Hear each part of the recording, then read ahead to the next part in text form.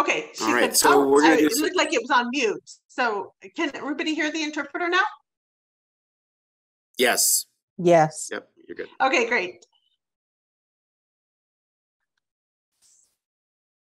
So hello, everyone. I wanted the sign for the week is the sign. Before I actually show you the sign, it's important that you be mindful of the facial expressions, because facial expressions are an intricate part of our language. It's not just on the hands.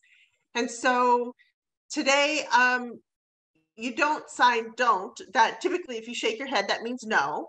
And so I don't understand would be shaking your head as in not understand. So the shaking of your head means it negates the sign to understand. And this is how you form it, from a fist to an index finger. So I want to see everybody sign it. Hands up, everybody. And then shake your head, don't understand. Correct. So now if you do understand, you would nod your head. Yes, I understand you, but I do not understand you, is shaking your head. So using your head in those movements are very important to show whether you understand somebody or don't understand. And it's an important aspect of our language, as we have a lot of body language and facial expressions that are intricate parts of our language that all hold meaning. So I hope you understand. Thank you very much, Rima. That was awesome. All right, so we introduced Rima Cornish, our deaf and hard of hearing specialist for the rest of our community services department. So we have Gary on this morning. We have our lead, Jason. Good morning. We have Isabella. Good morning, Isabella. And let's see, we've got Michelle, our manager, who I made a co-host because I'm using a hotspot in a conference room down in Valley Mountain, and I'm not sure how Zoom's here. Let's see, our other manager, good morning, Helen, is on here this morning too. And I see our HCBS specialist, Alicia's on here, and Carly and Damien and Scott from Community Services, and Shirley. And my assistant, Zach, is on as well. I see Maurice and Adriana here from Community Services too. So, oh, and Kate and Leah. Wow, we have the whole team, possibly pretty close to it. All right, awesome. And then let me see here. We've got Jolana's on, and good morning. And let's see who else we've got. I see Christy Owasa is here from our Specialized Services Sports Unit. We've got our Director of Client Services, Michelle Johnson, here, and we have Camelia Houston, our Director of Intake and Clinical Services. From Client Services Managers, we have, let's see, we've got Wyatt on this morning. Good morning, Wyatt. And I see Kanisha on and Veronica on. Good morning. And let's see here. We also have Rowena on, and I see Phil Perez and Christina Lane. So we've got all of CPR represented here. That's awesome. And let's see. I also am cruising through the Heidi up in Grass Valley. And a good morning. Let's see. I don't think if I missed you, wave your hand. Carly, did I get you? Employment specialist? All right, good. All right. So to talk about our agenda today, we're going to discuss a little bit about the Senate Subcommittee 3 hearing that was yesterday, talk a little bit about kind of what went on there. We are going to be discussing the DSP collaborative kickoff. We had our event at Alta on Wednesday, and I'm down here in Stockton for it today. And kind of talk about Grassroots Day that's coming up for Alta as well. And then any other topics. We did have our board meeting this week, and we had our POS disparity meeting. So we'll just probably go over a little bit of that stuff as well today. So if there is any other topics, obviously you guys can jump in the chat and put information in there, or you can say thank you, Rima, which thank you guys very much for putting those notes in there for Rima. So we'll get started here. I had an opportunity yesterday, surprise, to testify at the Senate Subcommittee for Health and Human Services. And this was related to DDS's safety net plan. Every year, the department goes in front of the Senate and the Assembly, and they talk about their proposals and the things that they are looking at doing. And so I was asked to come in by the legislative aides to talk about the enhanced SLS services that we offer through our regional center, and just kind of in general talking about the safety net plan and kind of, from the regional center perspective. So I want to go over the information a little bit with you, if you guys will bear with me, because I think it is interesting to see. Whoops, sorry. Let's say it's interesting to see what it looks like. So let me start off with that. I'm going to try to share my screen here without an extra monitor, so that'll be fun. All right. All right, Gary, are you seeing the Department of Services at the top right there? Sharing my screen appropriately. Give me a thumbs up. All right. I see a nodding head. Very good. The Department of Developmental Services, what I am sharing here is the agenda for the hearing, which I have the link to it in the chat right now in case you want to look at this information. One of the things that I think is very neat about years down at the Capitol, there was a time when the developmental centers were closing, and I would attend those frequently. Connection is unstable. So one thing, again, is I would say that is good about this is that we are able to see updated information from the department about the demographics of the clients that we all serve, and also kind of what the coming trends are when it comes to things.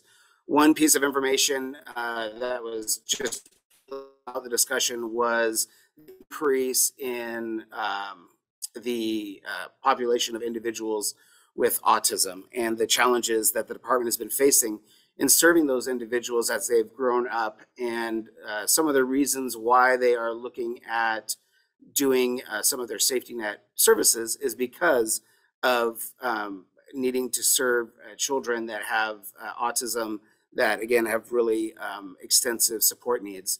And I know that Michelle was there. Michelle Ramirez was there for the hearing.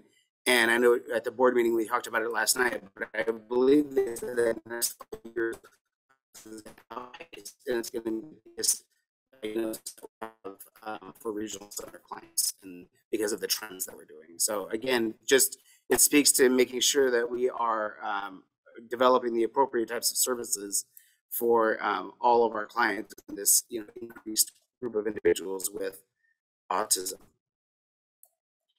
All right, so as I'm scrolling through here, you can see there's kind of some demographic information that's provided by the department, and then it goes into the panel that we had. So our panel consisted of the director, and I'll say it did not recording. There was, I guess, a decision made not to record it. So all the other ones that were recorded, but this one wasn't. And the director of developmental services, myself, Toby Bazan, who is a self-advocate who formerly lived at Fairview Developmental Center, and give a very strong testimony related to his experiences and why he feels like more community-based options should be developed instead of more institutional type of facility.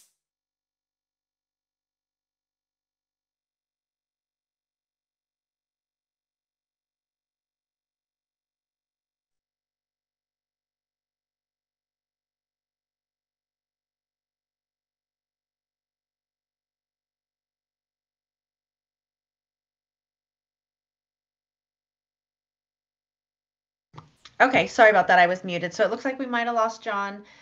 We will see if he's able to call back. Michelle, are you able, I know that he said that you were there while we're waiting for John to come back. Are you able to share a summary or anything that you observed when you were there?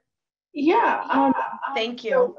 John Decker gave a really great example of the types of services and how the regional centers have supported people living independently in the community. He talked a little bit about moving people out of the DCs and the types of services that they're in today. Jackie from STEP gave a really great just shared a couple stories of clients that she supports and how many people she's moved into the community and the ways that, the types of services that clients receive from SLS to ILS to job support. So yeah, it was really, and then there was another individual from, I want to say down south, who also presented. He was a gentleman who had been locked in a facility for about 10 years and came out and was able to live with family, and was sharing the stories of how his life has changed and how he's working and volunteering and living a pretty independent life. So I think that all of the stories together really painted a wonderful picture of just the opportunities that our clients can have with the types of services that we provide in the community. So John did a great job presenting yesterday. Thank you very much. That was a good summary there of the activities. In essence, the argument from many folks is, we need to be looking at community-based services, not building more. In essence, ICFs is what the developmental centers were before. And building it on the developmental center grounds is something that is just the advocates are very concerned about. Are we going to be developing little developmental centers all over the place? I know that these are more home-like environments than the old developmental center units. They're also short-term placements, when you go into these types of star homes. But regardless of that, definitely a lot of concerns from advocates about this. And so I had a good opportunity to, as Michelle said, let Jackie show off all the successes that she had. We had a client that came over to the hearing that I know the folks in the SSSU unit are familiar with.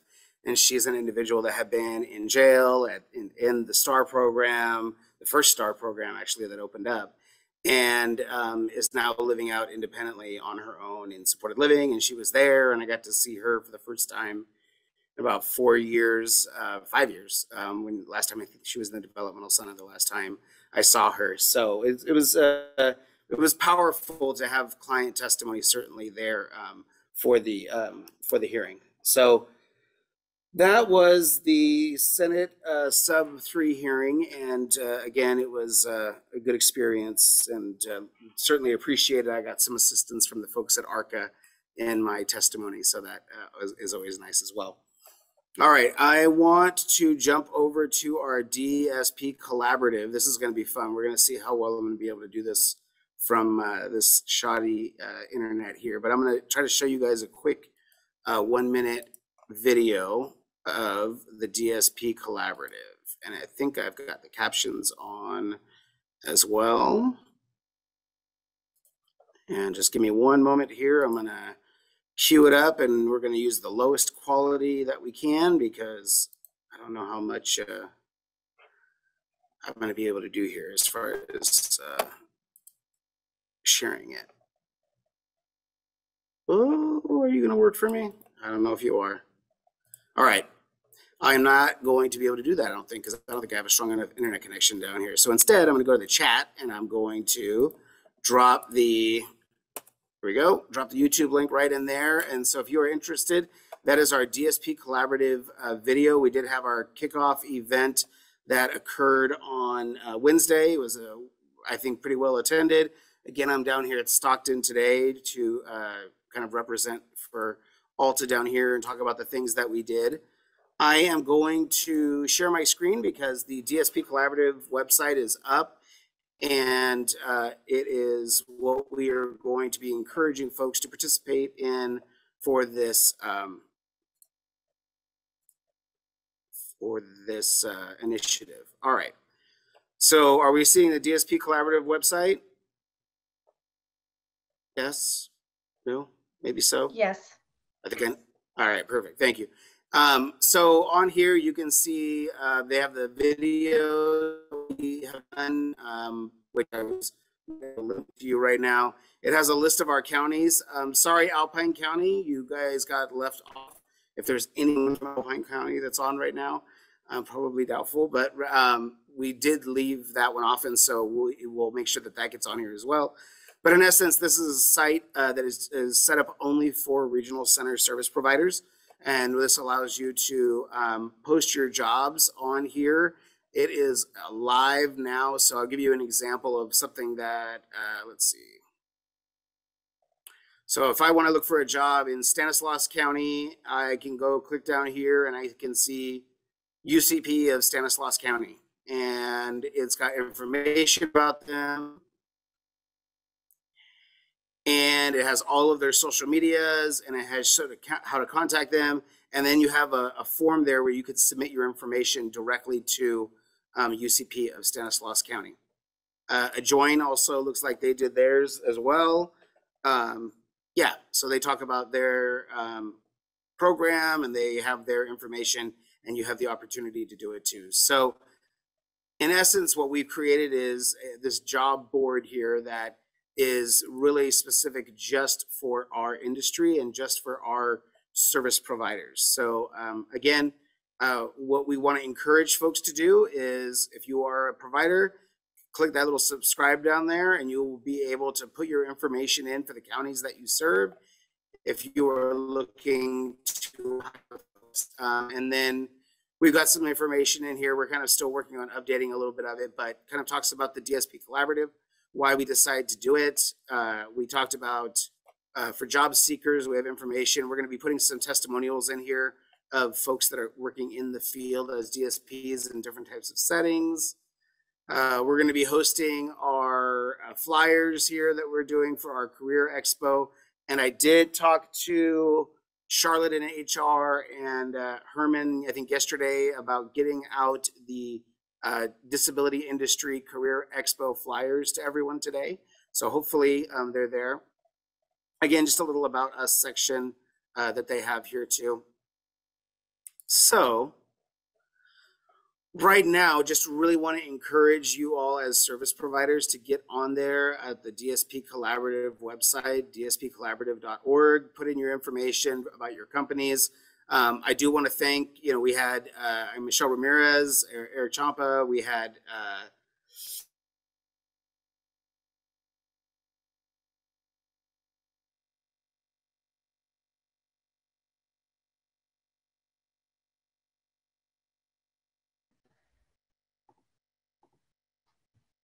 I think we may have lost John again. Hopefully he'll call in.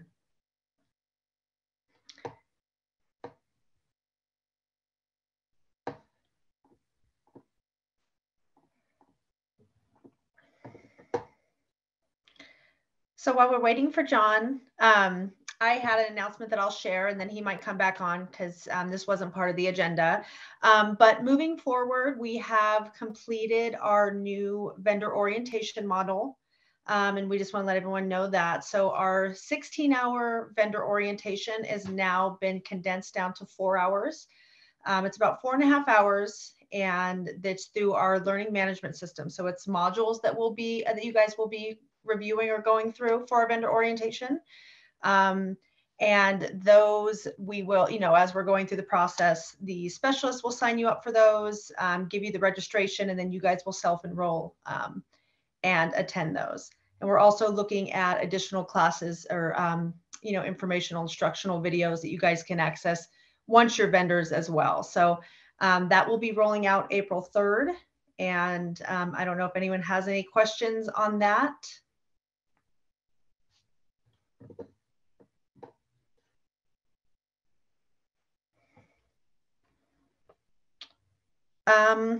Can everyone hear me? I got a message that somebody was not able to hear you, me. Michelle. I can hear you. Oh, okay, I'm sorry, I got a message down there. And then I will, since John hasn't come back on yet, I was hoping to turn over to Alicia, our HCBS specialist, and see if we have any updates on our HCBS grant. I'm not sure, but I wanted to just check with you. Alicia, are you available? Yep. I'm here. Can you guys hear me? Yes. Okay. Yeah, so we submitted our proposals to DDS for approval on March 1st. On March 15th, they replied that they got them, but we still have not heard back. So when and if y'all are approved for a grant, you will hear from us. But in the meantime, we're waiting on DDS. We got, I think, $3 million in proposals and only $980 some thousand for grants. Okay, perfect. Thank you. Another update, I know that John talked last time at Coffee with Community Services about our vendor forums and kind of asking if we wanted to have those listed on our website. So we are working with Herman to get those on our website so you guys can access those through our event calendar and get those links as well. And I don't have anything else. Helen, do you have any updates on your end with your unit that you wanted to share while we're waiting for John to get back on? Well, I think John is back on. Oh, he's back on. I came back like 5 minutes ago, but you were doing so well, and so I didn't want to interrupt you.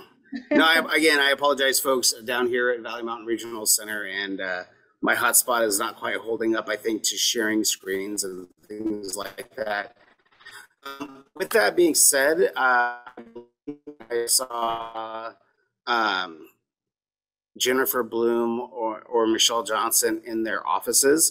I wonder if you guys would be willing to just go onto our website real quick and share your screens and just show people the strategic plan again, since we had the opportunity to give updates yesterday to our board about it. If you could I can pull that up, John.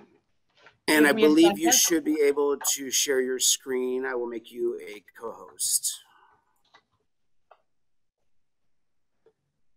Okay. Oh, and I see, let's see, I see Laura Gorham and I see Cindy Lay and Carol. Good morning. Three more of our managers.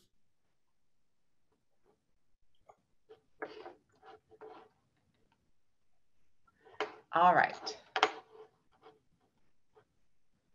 So we have our board of directors meeting last night. It seemed like the board of directors meetings of old, because we actually had a good turnout of people in person. We had people that came to public comment in person for our board meeting, and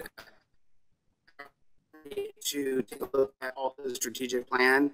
And I was just wondering if you could turn to like the employment section. Sure. I don't want to make you all dizzy, so which is, away. I think, what, number 2? It's number 2. Yep. Oh, Here I know. it is. So just if we could just share just the structure real quick, as I have a bad internet connection, I see. Sure. Of how this, I mean, we don't need to go over all of the updates, but just letting folks, would you mind sharing that just real quickly, how it's laid out, and then if people want to look at our progress. Absolutely. So and maybe a future meeting, we can talk about our progress. I'm going to back up a little bit just to share the table of contents. We have 4 strategic focus areas: client and family support, employment, housing, and community inclusion and engagement. So John asked me to scroll to employment. Here we are. So each of the areas starts out with a definition. So what is it that we're trying to achieve? We have a section on the input that we've received from the community. So this was part of our early planning in developing the strategic plan. We wanted to know what our stakeholders were asking us for and what would be important to them. So from there, we determined that what we want to achieve is that those who wish to work are employed or preparing for employment in an area that interests them, so that we're creating meaningful experiences for clients, not just, oh, well, here's a job. It needs to be a job that brings them, fulfills them, and fulfills their goals. So we have all of these metrics here, and then we have baseline goals, baseline numbers, and then where do we want to be by the end of the strategic plan. I can put this link in the chat so that you can all see it. I won't go through all of that, but then we have goals. So for employment, we have 3 specific goals to meet our overall focus area. So the first goal is that we make training about employment resources more accessible to clients and service coordinators. And then we talk about how we're going to do that. So we go through what planned activities are we doing to achieve this goal about making training more accessible to clients and service coordinators. So Carly, our employment specialist, is developing flyers on various topics related to employment. She's doing a version for service coordinators and client services managers, and another version for clients and families. Do you want me to continue, John, or does that capture it? I think that gives a pretty good overview. Again, you put the link to this in the chat, and so if you would like to take a look at that, you guys are welcome to do so, and you can always reach out to me as service providers and give feedback about these types of things. I still do, I've been working on the newsletter and things like that, but I still do want to encourage folks that if you do have stories and definitely pictures of things about your agencies that you want to share, Zach's inbox is just waiting for things to be sent to him. And we love being able to put new content onto our newsletters. We will have a newsletter that comes out in a couple weeks. And Zach has dropped his email into the chat there as well.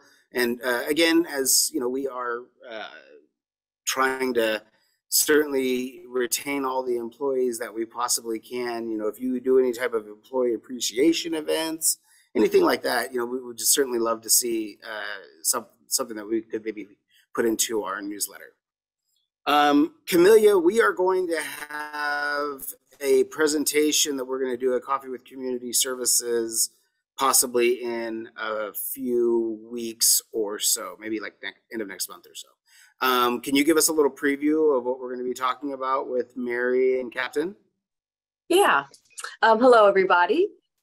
Mary, for those who don't know, is our autism clinical specialist here, Mary Rettenhouse, and she is a board certified assistant behavior analyst, and she participates in Captain, which is an agency, a multi-agency organization that focuses on evidence-based practices and the use of them, the strategies with folks with autism, for folks with autism. And so she spearheaded a training for across the state, and many regional centers participate in Captain and for training. And we work with those within education and different SELPAs, USEDS, different agencies supporting our population. And so Mary spearheaded a training and targeting 3 residential providers and targeting outcomes. What can we do to support them, increase outcomes, increase quality of life? And the nutshell is 92% goals met or exceeded. And we were excited about it. And so we're looking to upscale this. It was like a small sample group to show the effectiveness of using evidence-based practices. And so we want to upscale it to vendors and open it up. And this is why John was mentioning it will be presented. Mary will present about it. She'll talk about it's the CARE project, specifically what this particular project was within Captain. And she will talk about it. We want to open it up to people who would be interested in benefiting from the additional support. It's not limited to residential by any means. So more to come on that, but we're excited just because of the outcomes that were already gained. And I think if Michelle doesn't mind me bringing it up, Michelle Ramirez talked at the board last night about Mary's impending involvement with her organization. Yeah, that I was going to ask her to share that, so that's perfect. Michelle had reached out via email to me and said I need to get connected with someone for some autism training. Gave her Mary's contact information, and Michelle shared all about it last night. Please, Michelle, please share with us. Yeah, so you know, like many of you, On My Own's been in business for what, 20 some odd years more. And we've seen our company grow and change. And what our team was starting to notice was this big influx over the last couple of years of autistic clients coming into adult services. And so our team was just, it just started to become more and more of a conversation. We have had trainings in the past, but we really decided we wanted to build our capacity. And when I started seeing the data that's coming out through the regional center of what's coming for us in terms of how many autistic clients are coming in, we decided we wanted to build our capacity within an organization. So we are pursuing all of our team to become autism certified. But we connected with Mary because she's coming out to give our team a big training for about 75 of our direct service individuals that serve in ILS specifically. That's where we have the biggest population of autistic individuals. And so we're pretty excited about that. And she's gave us so many resources, and we're just really excited. We're also starting a client autism task force because we feel that it might be a good way for us to just have a touchstone with our clients on all the things that we do in our services. I mean, they could assess a training that we do, they could participate in a training, they could look at some of our materials, they could help us better understand what some of our curriculum or maybe even some of our client packets might need to be changed a little bit. So, I mean, I really don't know where that's going to go. It's just starting to be newly formed, but I imagine it can turn into a lot of exciting things for them as well. But we kind of thought that this would be a great way to have them help to guide where we go as an organization as well. Excellent. Thank you very much. I would encourage you all. Like we have an autism specialist here who's been with our regional center for like what 13 years now or so, or 12, 13 years. And so yeah, probably right around there. And she's just so knowledgeable. And so I just really want to encourage, I think Jessica Knuth is on here from CIWP, and I think working really well and collaboratively with our clinical department. So let's see, Michelle Duchesne, can you share your screen? Can you go to DDS's website and share your screen with that? I can do it from mine, but I'm worried that it'll get me kicked out of the meeting if I try. I want to talk real quickly about kind of something that's going on with our regional center, all the regional centers to community services, and I just want to kind of keep you all in the loop about it, both our staff and then obviously all the service providers that are on. And it's going to be going to the directives on DDS's website for the regional centers.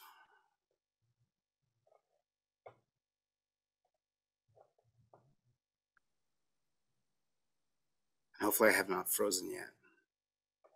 But Michelle seems to have gone away. Her camera did for me. So the reason why I'm asking us to take a look at DDS's website, and if we're not able to navigate to it, that's fine, is that for the self-determination, the 099 service code, the Department of Developmental Services has put out a directive to regional centers indicating what vendorization documents should be used for those vendorizations. This is something that I don't know that we've had the department before direct us as to which vendorization documents we're planning on using, but that is something that is certainly their prerogative, and it does a big issue yesterday at hearing vendor at one regional center with 10 documents that I have to sign. So part of that, and just to explain for service providers, is some regional centers have had certain experiences, and due to that, they're in order to get insured. Their advice from their attorneys is to put additional documentation into their file information in their contracts. Hey, John, is anybody else losing him on the microphone? Yeah, you're cutting in and out a little bit. Can you hear me, John? Maybe you cut out altogether. Uh-oh.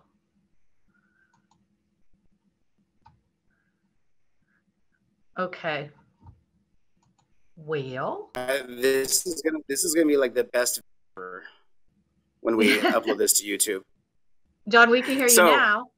John, yeah, I'm that's sorry, right. I got kicked out. I can share DDS's website if you still need me to.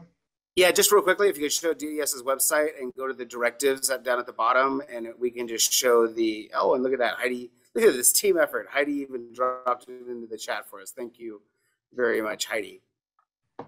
So navigating from DDS's homepage, scrolling to directives to regional centers. So right there under quick links, and inside of there, you'll see the one from March 20th, which talks about self-determination program, and then it has a vendor packet.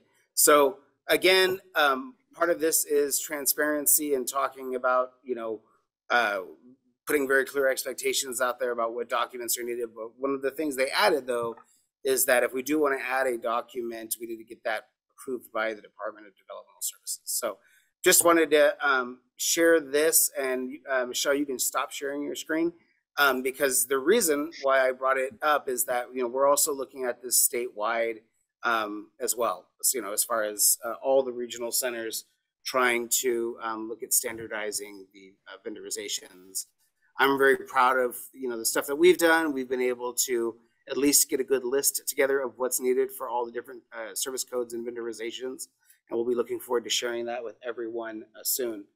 I think due to the fact that we're having continued connectivity issues, and if you really want to take a look at ARCA's positions on for Grassroots Day, you can do that by checking out ARCA's website, the Association of Regional Center Agencies. So we're going to start this DSP collaborative event kickoff. Let me ask real quickly, from case management, do you guys have anything additional to share? I got a good update from clinical. Anything from case management? I know we did send out a message to residential providers about the 1 to 3 supplemental staffing. We put out the activity worksheet. We want to make sure that residential service providers are filling those out if they are wanting those 1 to 3s. But we need to see activities that are going on that are above and beyond what you are already required to do. So please look at that message if you are a residential provider. And am I still cutting out a little bit? Can I get a thumbs up if I'm cutting out still? All right. Well, in that case, it is 11:41, and I think we'll probably call the meeting for today. Next Friday, we have a holiday, and so we will not be having coffee with community services. Would we send future forum dates to Herman? Yes, it is a great way to do that, yes. All right, so I hope everyone has a great rest of their day. If you are coming down to Valley Mountain Regional Center for this event, which I know some of our Sacramento vendors were going to, I will see you shortly on your car or whatever. So, all right, have a great day, folks. Take care.